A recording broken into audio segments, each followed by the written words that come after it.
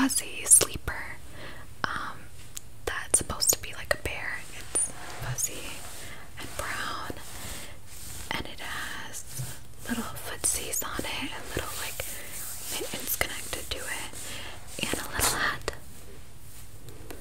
A little hat that's attached to it, or not a hat, a hood. A little hood that has little ears. Little ears at the top.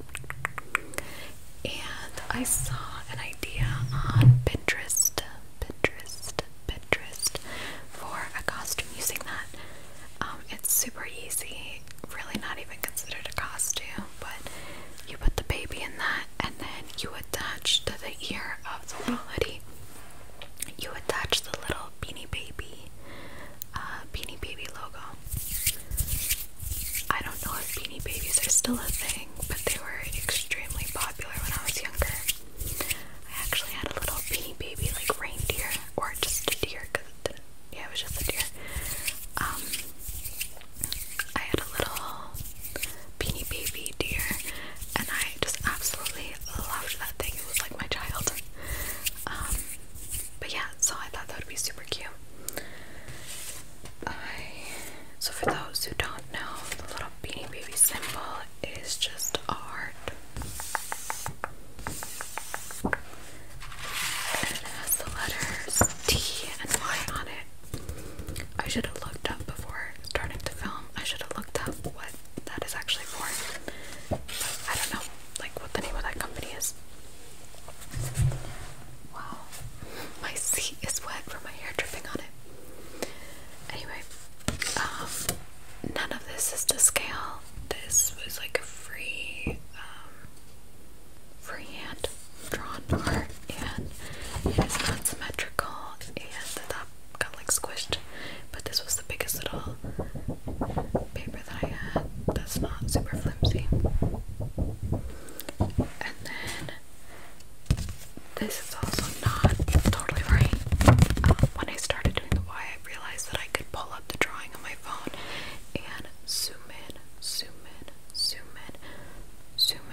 but I didn't think to do that with the T, so that's why the T is like really thin compared to the logo. But like, this is for a baby, it's fine. Okay, let's go ahead and get started. So last time we spoke, let me actually get comfy first. You get comfy too. Okay. So last time I recorded a live update, I told you all, who am I? I told you all that I am pregnant, or that I was pregnant. I have since had that baby. So basically, I think I told you guys when I was pretty far along, so lots of birth prepping, which, I mean, really, I did nothing compared to some other women I know, but like going to the hospital for a hospital tour, things like that, asking like friends and family, hopefully this isn't too loud, that should be fine, asking friends and family like about their experience, getting the nursery ready, all of that. I ended up having to get induced. So like on one hand that was really nice because I knew, like, sorry, I knew the exact day I was going to be admitted into the hospital. But I mean, that was also terrifying because I knew exactly when I was going to the hospital. I'm not going to go into much detail about the birth. I don't think you guys are really interested. Wow, the top is really gonna be flat, the top of that heart. But everything went well. Baby girl is healthy, I'm healthy, so that's awesome. After the birth, I feel like there were so many so many doctor's appointments. I feel like, I don't know, it was just like one doctor's appointment after the other for either baby girl or myself. Like, it was a lot. My mom was here helping us for like a month, and I am beyond was just such a blessing that she was able to come and stay for that long. And, you know, get to spend some time with my daughter. She lives pretty far away from me, so we don't see each other very often. I think, like, really just like once a year. So, it was really hard when she left, like, hard emotionally for me, because, I don't know, you know, I want my daughter to also grow up around my parents and, like, family, like, get to know her grandparents and stuff, so it was hard for me to kind of accept that they won't, my parents won't be there for all of her, like, big events as she's growing up. You know, they're not going to be coming to her recitals or soccer practices or whatever she may be in. And so that was just kind of hard for me to think about. But I'm not going to dwell on that too much. I'm still just going to try to focus on the fact, that it was a huge blessing that my mom was able to come for so long anyway. Okay. So, my husband and I are pretty, like, reserved, or I guess shy.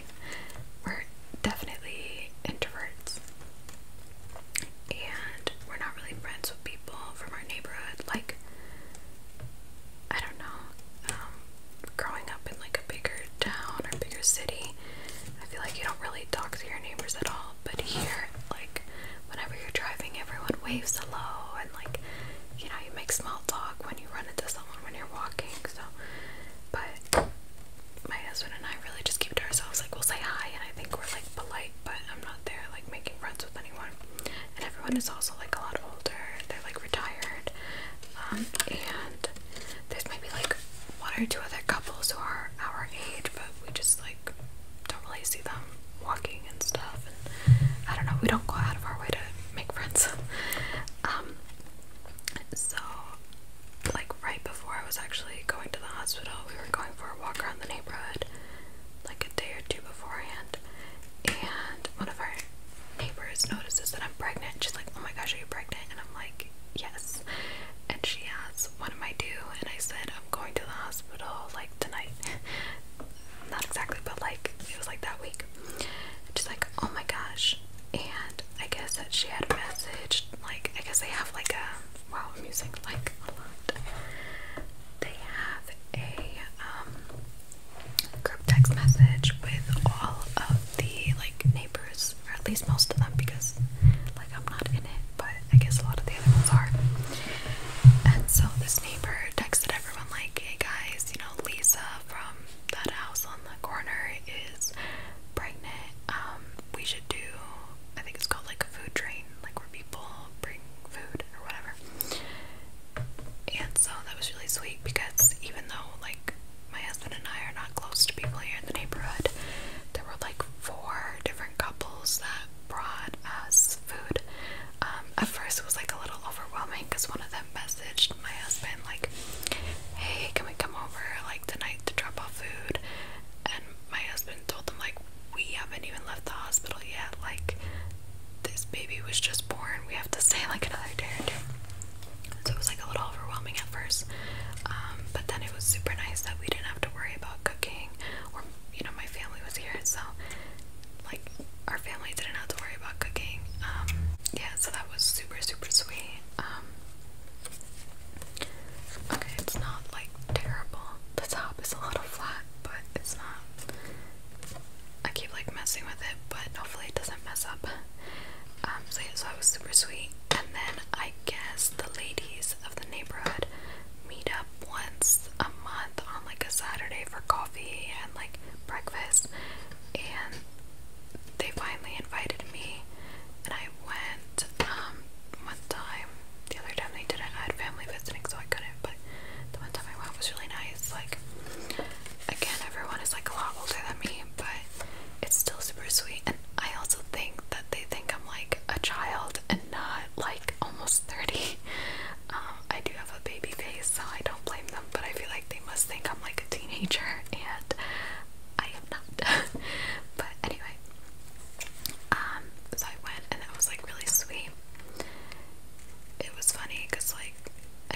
was just a lot going on in the neighborhood in the summer. They're starting a tradition of like an annual like little block party. And my mom was still there during this time. My mom was still here like during this time, so she came and met some of the folks too.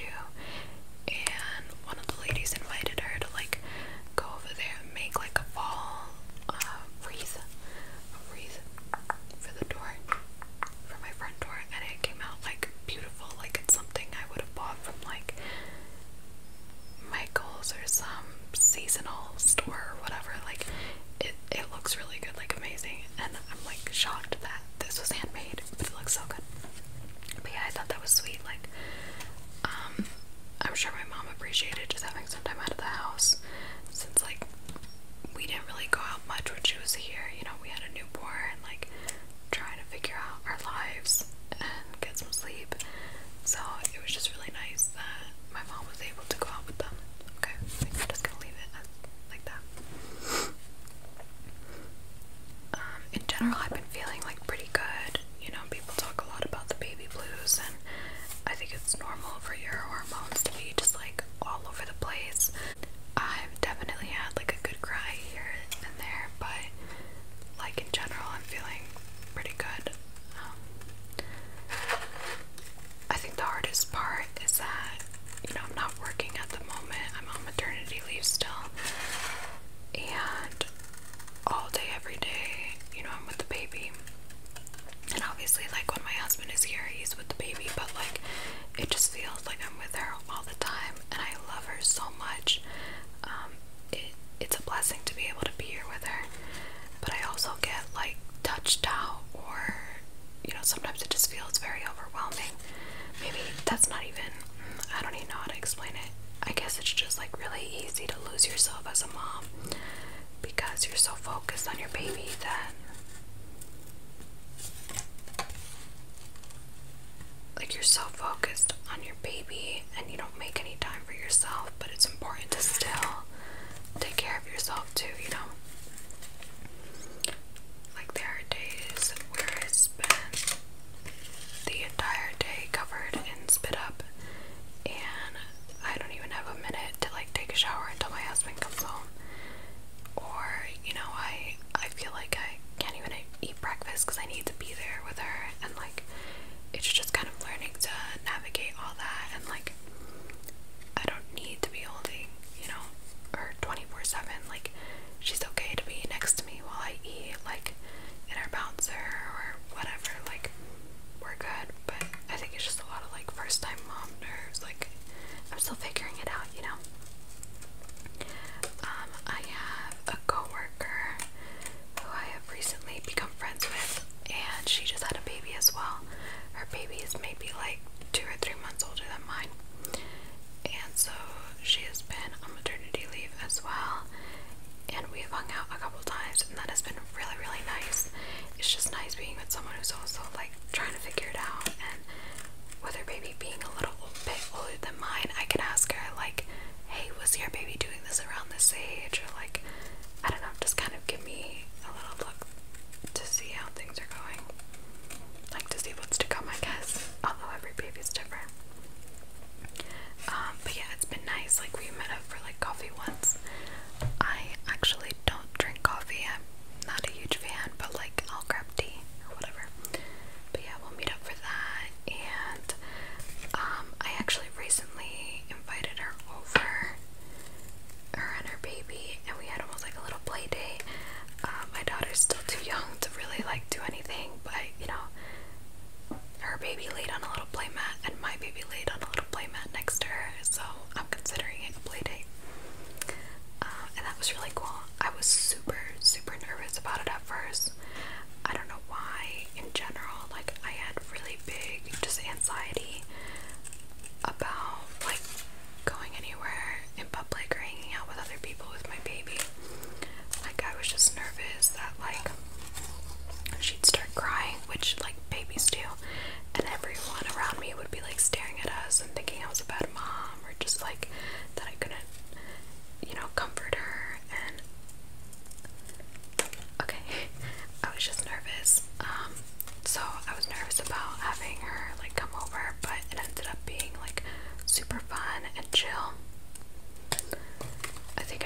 remember that like most people, like people who have children, understand and, you know, are super patient and like aren't gonna be judging you, and it's not a big deal. Like, it is what it is.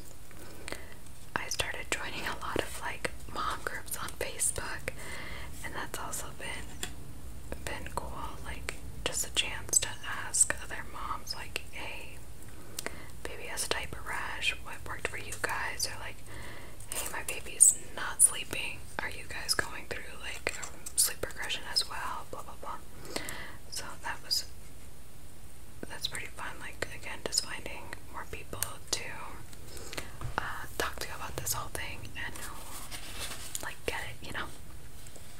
Okay, let's see what else is on the list. Right, so we have done a couple like mini trips, I'll say, since the baby has been born. Nothing crazy, but like my husband's family lives a couple hours from us, and he had family visiting that family, so we all went over there to just like hang out and so they could meet the baby, and we were there for like a week. It was actually really long. I just say that because we ended up, like, this was our first time really leaving the house for a long time with the baby, and I feel like we packed up the entire house. Like, there we go, our car, the trunk of my car was filled, like completely filled. You couldn't even see out of it. Like, it was ridiculous. Where's this eraser?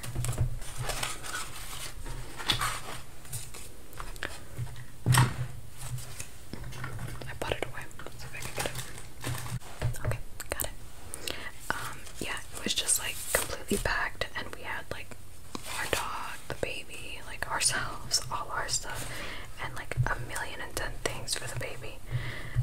Like, literally anything that I thought we would need, like even once, it was going in the cart. Like, all of the clothes, because you know babies like spit up and get clothes dirty, and it was just like, it was a lot. It was packed.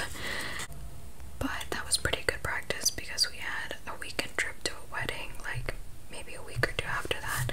So it was a good idea of like what we needed to bring and what like we really didn't need. Oh, I just flung some of the scrap paper. Oops. So yeah, when we were visiting family, it was really fun. Like, everyone got to meet the baby. I think we went to like an outdoor brewery and just kind of hung out. There was one day when everyone went to an amusement park, but I stayed home. And honestly, like, that was nice too, just having some one-on-one time. And I am not a fan of amusement parks anymore.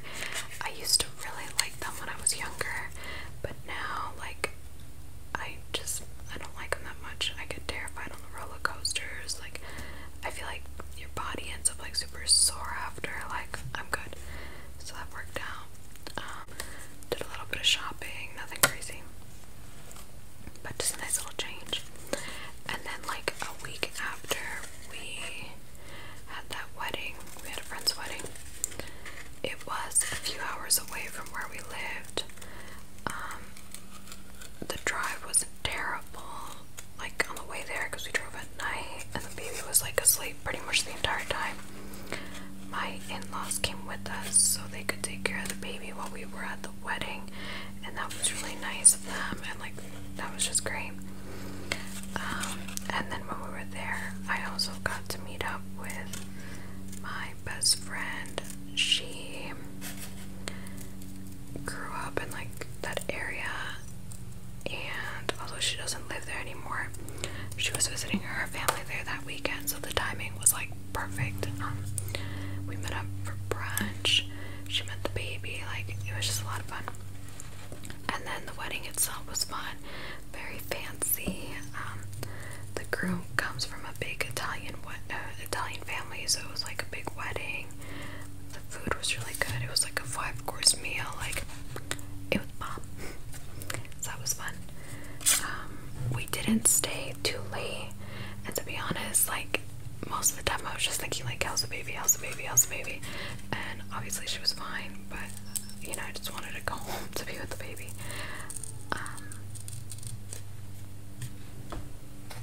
What else is on this list?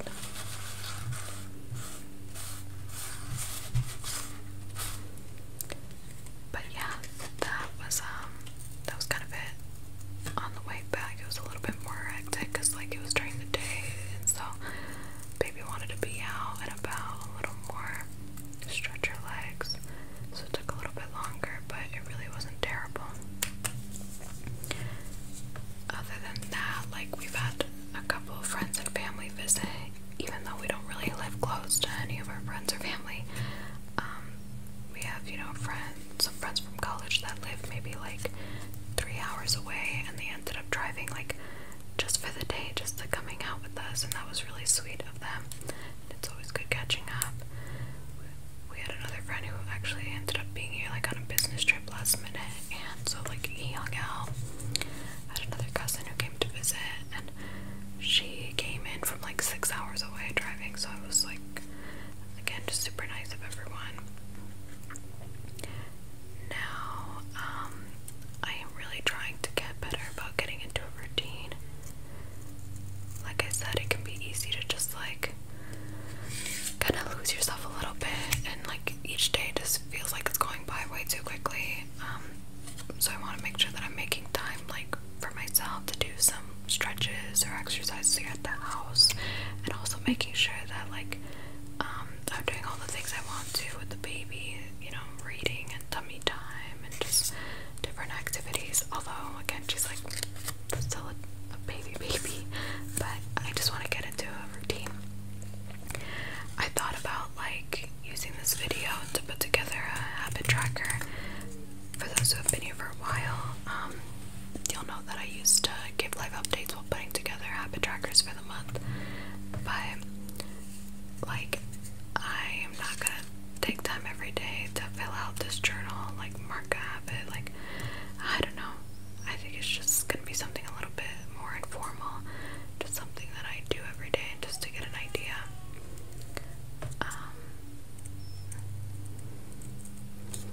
But yeah, so that is kind of it.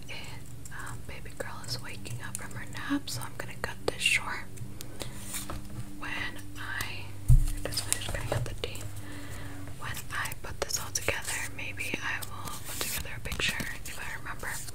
If not, look up the Beanie Baby logo, and that's kind of what this will look like. Alright guys, thank you so much for joining me in today's video. Oh my gosh, I can't believe I almost forgot. We hit 1,000 subscribers here on YouTube. Absolutely made my day, made my weekend, like made the month, made the year. Like, I was so happy when I saw that. I know that that's not like a lot. This is a super small channel, but it just means so much to me that you guys are here, you know, along for the ride. If I can help one person sleep better, like, that just, it makes me really happy. So yeah, if you're looking for ways to support this channel, I feel like so silly saying that, but if you're looking for ways to support this channel, like my videos, comment on the videos. I love reading what you guys have to say. Like, comment, subscribe, share it with a friend, and just leave it playing on in the background. It, you know, really helps me if you guys just leave the videos playing some time, recommend it to a friend, just get the word out. If you have any suggestions on things I can improve on, or specific videos you'd like to see, let